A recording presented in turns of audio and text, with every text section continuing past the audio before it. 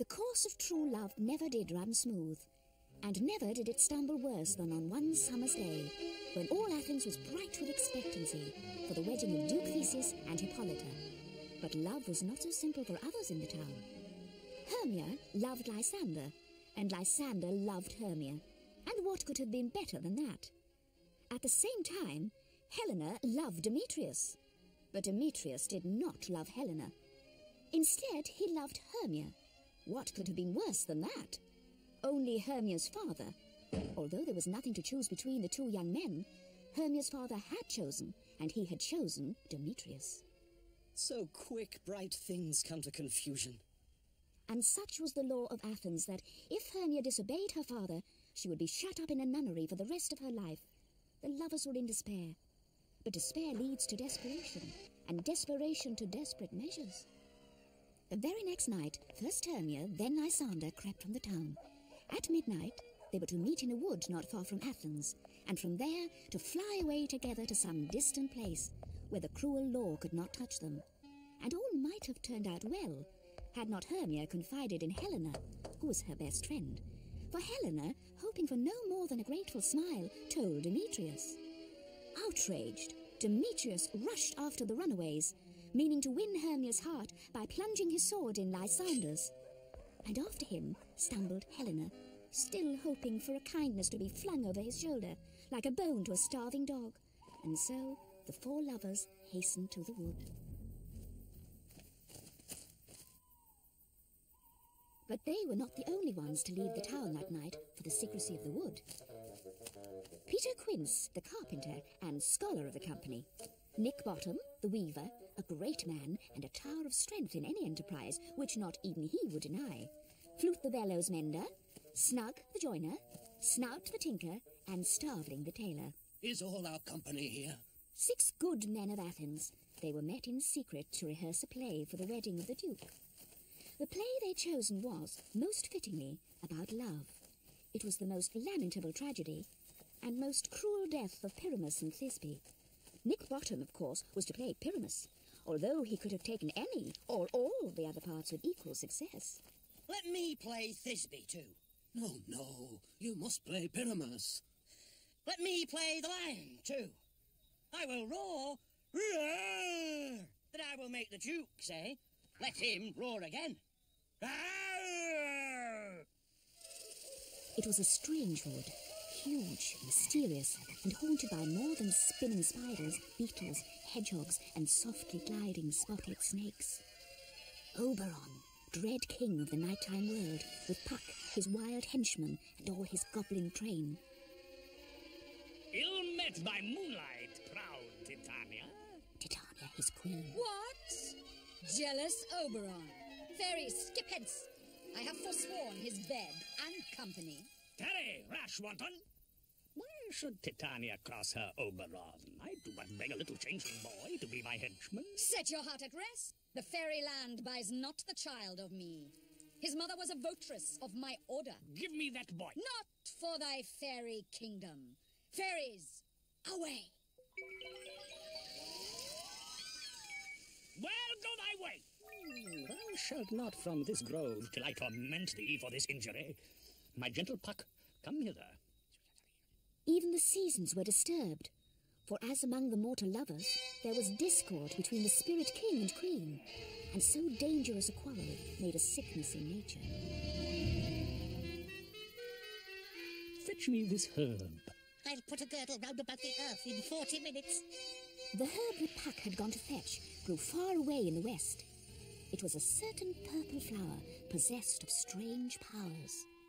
If the juice of it was dropped on sleeping eyes, then the moment they awoke, the sleeper would fall wildly, madly in love with the very first living creature their magically anointed eyes beheld, no matter who or what it was. I love thee not, therefore pursue me not. I am your spaniel. And Demetrius, the more you beat me, I will fawn on you, spurn me, strike me, neglect me, lose me. Only give me leave, unworthy as I am, to follow you. I am sick when I do look on thee. And I am sick when I look not on you. Let me go, or if thou follow me, do not believe that I shall do thee mischief in the wood. They should be wooed.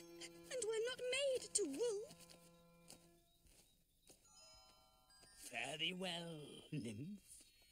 Ere he do leave this grove, thou shalt fly him, and he shall seek thy love.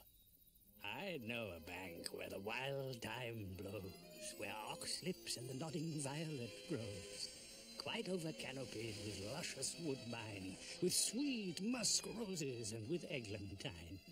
There sleeps Titania sometime of the night. With the juice of this I'll streak her eyes and make her full of hateful fantasies. Take thou some of it and seek through this grove. A sweet Athenian lady is in love with a disdainful youth. Anoint his eyes, but do it when the next thing he espies may be the lady. Thou shalt know the man by the Athenian garments he hath on. Fear not, my lord, your servant shall do so. Come now. A roundel and a fairy's song.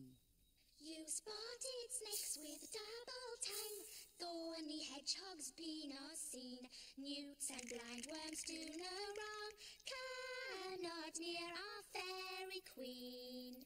Weaving spiders come not here, hence you long-legged spinners hence, beetles black approach not near, worm or snail do no offence. What thou seest when thou dost wake, do it for thy true love take. Wake when something vile is near. We'll rest us, Hermia, if you think it good. Be it so, Lysander. Find you out a bed, for I upon this bank will rest my head. One turf shall serve as pillow for us both. Nay, good Lysander, for my sake, my dear, lie further off yet. Lie further off, in human modesty. Such separation as may well be said becomes a virtuous bachelor and a maid. So far be distant, and good night, sweet friend.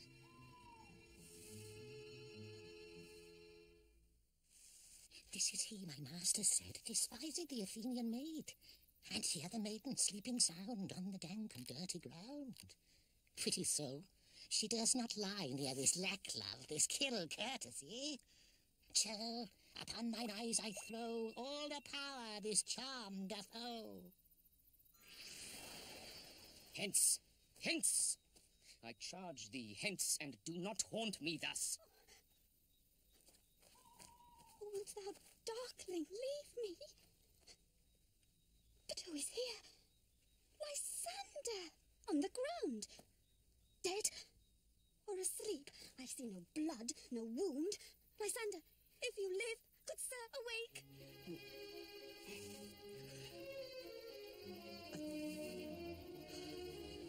Not Hermia, but Helena I love. Who will not change a raven for a dove? Good troth, you do me wrong, good sooth you do. Fare you well. Hermia, sleep thou there, and never mayest thou come Lysander near. All my powers address your love and might, to honour Helen, and to be her knight. Lysander? Lysander, Lord? Alack, where are you? From love in earnest to love in play, the 6 good men of Athens. Are we all met? Here's a marvellous convenient place for our rehearsal. So their parts were allotted. Pyramus the lover to bottom, Thisbe the lady to flute. Let me not play a woman. I have a beard coming. Thisbe the lady to flute. Snug to play the lion. Starveling to represent the moon. And Snout to be the wall that cruelly separated the lovers one from another. And Peter Quince, the scholar, to direct the play.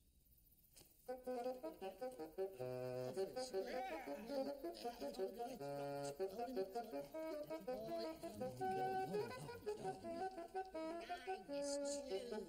Ninnies. You said nineties. Niners.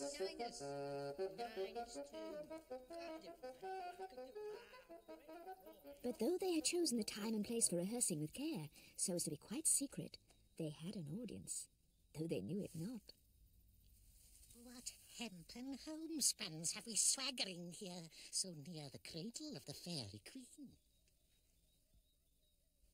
Most radiant Pyramus, most lily white of hue, I'll meet thee, Pyramus, at Ninny's tomb.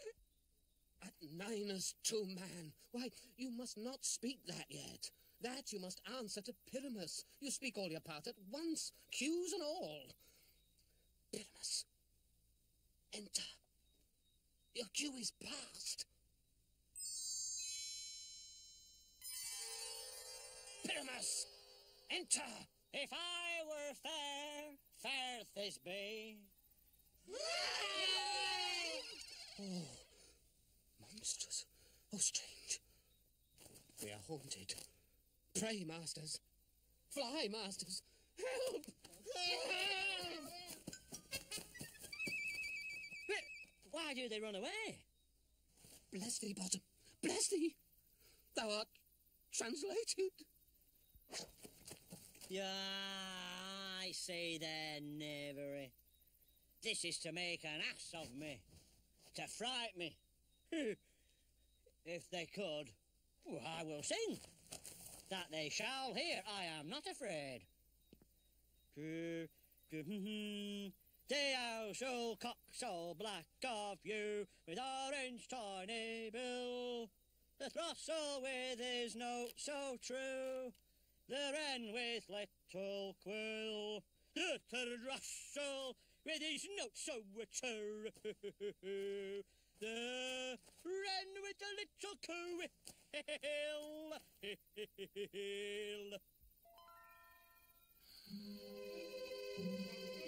What angel wakes me from my flowery bed? I gentle mortal, sing again. Mine ear is much enamoured of thy note, so is mine eye enthralled to thy shape. On the first view to say, to swear, I love thee. Methinks, mistress, you should have little reason for that. I am a spirit of no common rate, and I do love thee. Therefore go with me. I'll give thee fairies to attend on thee.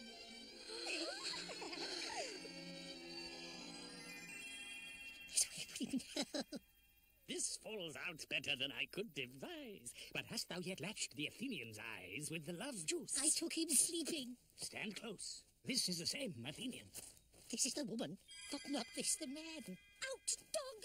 Out, cur! Hast thou slain him then? I am not guilty of Lysander's blood. See me no more, whether he be dead or no. There is no following her in this fierce vein. Oh. What hast thou done? Thou hast mistaken quite, and laid the love juice on some true love sight. About the wood go, swifter than the wind, and Helena of Athens, look thou find! I go, look how I go, swifter than arrow from the Tartar's bow. Flower of this purple dye, hit with Cupid's archery, think in the apple of his eye, when his love he doth espy. Captain of our fairy band, Helena is here at hand. Shall we their fond pageant see? Oh, Helen, goddess, nymph, perfect, divine. Oh, spite! Oh, hell! I see you all are bent to set against me for your merriment. You both are rivals, and love Hermia. Lysander, keep thy Hermia. If e'er I loved her, all that love is gone. And now to Helen, is it home return? Helen, it is not so. Look where thy love comes, yonder is thy dear. You juggler! You canker blossom! You thief of love! Have you no modesty? No maiden shame? You puppet, you! Puppet! Thou painted maple! Lord, what fools these mortals be. She was a vixen when she went to school. Let me come to her. Gone, you dwarf. This is thy negligence. Still thou mistakes, or else commits thy knaveries wilfully. Believe me, King of Shadows, I mistook. Thou seest these lovers seek a place to fight. I therefore, Robin, overcast the night. And lead these testy rivals so astray that one comes not within another's way. Then crush this herb into Lysander's eye. When thou wakest, thou takest true delight in the sight of thy former lady's eye, and the country proverb known that every man should take his own.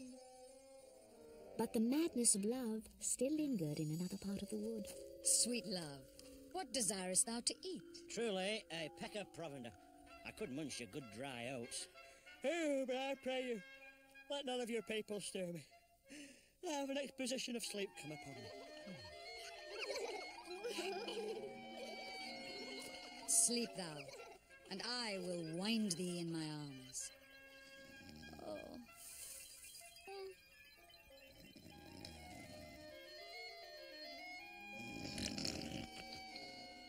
How I love thee! How I dote on thee!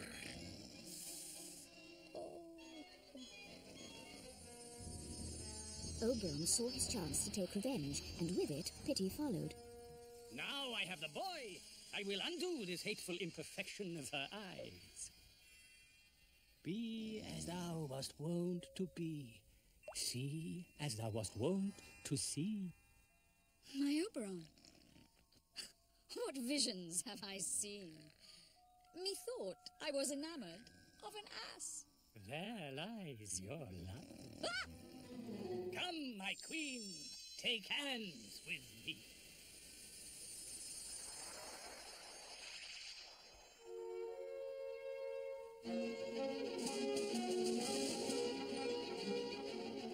Duke Theseus with his bride, up early to celebrate their wedding day with a hunt. But soft! What nymphs are these? Go bid the huntsmen wake them with their horns. Amongst the party was Aegeus, father of Hermia, his disobedient child. I beg the law upon his head. Fair lovers, you are fortunately met. Aegeus, I will overbear your will, for in the temple by and by, with us, these couples shall eternally be knit. Away with us to Athens, 3 and 3 will hold a feast in great solemnity.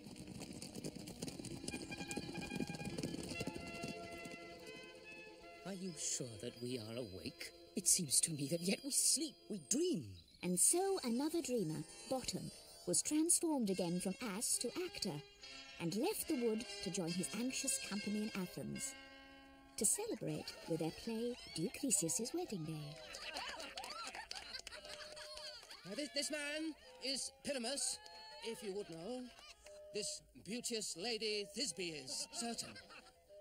This man, with lime and rough cast, doth present wall, that vile wall which did these lovers sunder. This man, with lantern, dog, and bush of thorn, presenteth moonshine. This grisly beast, which lion hides by name. Well run, Thisbe! But Bully Bottom the Weaver was best of all.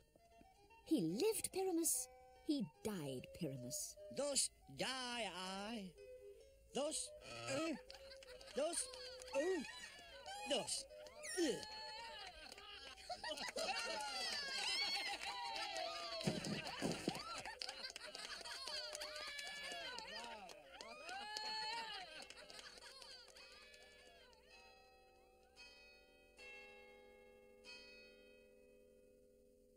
Now the mortals have succumbed to sleep. Into the palace creep the happy spirits. Through the house give glimmering light. Sing and dance it trippingly. Hand in hand with fairy grace will we sing and bless this place. Now until the break of day, through this house each fairy stray. To the best bride bed will we, which by us shall blessed be. Trip away, make no stay, meet me all by break of day. And so at last, after the madness of the midsummer night, the course of true love came home in smiles and laughter, to peace, contentment, and a well-earned rest.